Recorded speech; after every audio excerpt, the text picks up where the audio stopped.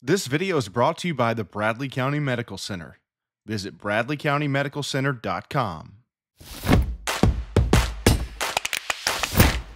Hi there, and welcome to Saline River News. I've got another burn ban update. That's pretty much where we are at the moment with the weather around South Arkansas. It's just really dry. I'm recording this Wednesday night, October 9th at 9:03 p.m. Of course, in the middle of us dealing with this really big dry spell, there's a huge hurricane hitting Florida. So the short distance there between a few states, and we've got very, very different conditions going on.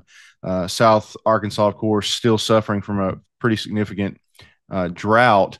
I want to jump to my screen share here for a second because we've had another burn ban added. This was posted on the Calhoun County Sheriff's Office Facebook page, but it apparently as of 3:52 today, Calhoun County Judge Nutt has issued a burn ban for Calhoun County until further notice. Now, the city limits of Hampton had already been under a burn ban. This officially puts the entire county under a burn ban.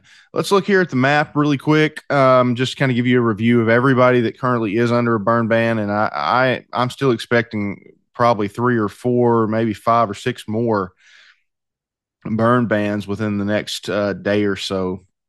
I'm actually a little bit surprised right now that Cleveland and Drew are not under burn bans, but Dallas County here. I'm just going to talk about our coverage area. Dallas County, Ouachita, Union, Calhoun, and Bradley County, as well as Lincoln and Chico. Now, I can't remember if Chico was under one or not, but Chico County as well has been added. But the big news tonight is Calhoun County's been added. Lincoln was added yesterday.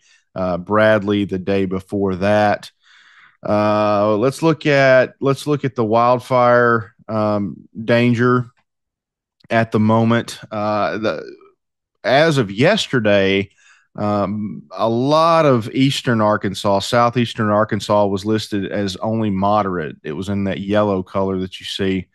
Today, you can see all of South Arkansas almost, except for Arkansas and Phillips County, pretty much now listed as with a high risk for wildfires, and we have had some being battled in South Central Arkansas in the last day or so.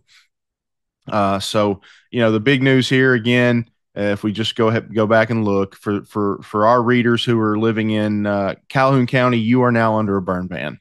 That means that you can't do any type of outdoor fire, whether it be a campfire, whether it's leaf burning, even in a barrel. Can't do it. It's just too big of a risk right now. So these burn bans are put on by county judges. For those who don't know how this works, burn bans are specifically implemented by order of county judges. Now, municipalities also have the authority to issue burn bans specifically for their communities. However, the way the drought is at the moment, you're not going to get too much disagreement, I think, between municipalities and counties in terms of implementing these burn bans. Dallas, Ouachita, Calhoun, Bradley, Union, Lincoln, Chico, all under burn bans right now. As of tonight, so far, Cleveland, Drew, and Ashley, you guys are not under a burn ban, but I would still be careful. It's really dry out there, folks, and we don't want to start a wildfire that has to get emergency personnel out there and deal with it. There's enough risk with cars just driving down the highway can throw a spark off and something can get started pretty quick.